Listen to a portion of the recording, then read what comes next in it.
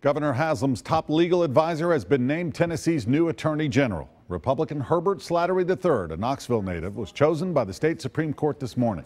Slatery has served in Governor Haslam's cabinet since 2011. He practiced law for more than 30 years and has also provided legal counsel to former Governor Phil Bredesen. His experience with two governors and in state office is something he sees as an asset. There'll be times when, the Attorney General has to take positions on opinions and things like that. And like I said during the testimony, his expectation would be for me to do the right thing. If I don't do the right thing, he'll be disappointed. The panel of 6 candidates included the incumbent Bob Cooper, a Democrat. Many conservatives wanted the Supreme Court justices to install a Republican Attorney General.